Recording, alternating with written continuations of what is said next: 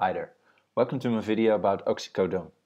This video will learn you short and to the point how and when to use Oxycodone, and will tell you everything you need to take into consideration. I also made a more in-depth video for if you want to learn more. The link to that one is in the description. And let's get started. First of all, a little disclaimer. This video is purely meant informational. This is not medical advice, and if you're looking for medical advice, please contact your own doctor. Oxycodone is an opioid and it will help you to lower pain, anxiety, and it works sedatively. The generic name is Oxycodone, but it's also known under all these brand names, so Oxycontin, Oxynorm, Oxydose, and all of the others. It's available in capsules, tablets, and in injections, and it can be used to when you have severe pain, to lower the pain, or after post-operatively after an operation, again to lower your pain. When do you use it? You take it with water at fixed times, so you build up a certain level so you don't experience pain peaks, and usually you take it within 4 to 6 hours after the last dose. How long can you use it?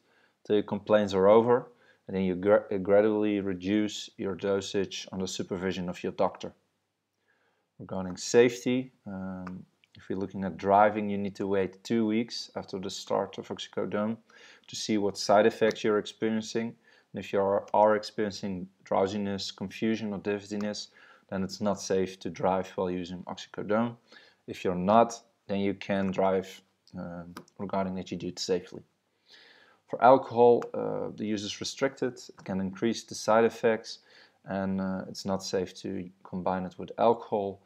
And regarding food, you should not take grapefruit together with Oxycodone, because it may also increase your side effects. So please be careful with that. If you're looking at the dosage, if you take Oxycodone for chronic severe pain, adults and children older than 12 years can take 5 milligrams every 4 to 6 hours. And if you have regulated release capsules, take 10 milligrams every 12 hours. Then the dose is increased based on the pain experience and the tolerance you built up, and you can increase a maximum of 50 to 100% of what you're taking every 24 hours. But please do so based on the advice the doctor gives you. For side effects, this is just a small selection of the side effects you can get. So often more than 10% of all people will get sedation, drowsiness, constipation, nausea, vomiting, headaches, and 1 to 10% gets anorexia, which is no hunger, diarrhea, abdominal pain, a dry mouth, dizziness, tremors, and some others. If you think you may be experiencing one of these or any other side effect, please check your description and contact your doctor. Then, regarding pregnancy and lactation, Oxycodone passes the placenta, therefore may be only used on strict indication because it can be harmful for you and the child. And then regarding breast milk, it passes through in the breast milk, and therefore the use is advised against while you're giving breastfeeding. So be careful. This was my video about Oxycodone. Feel free to subscribe for more medical content.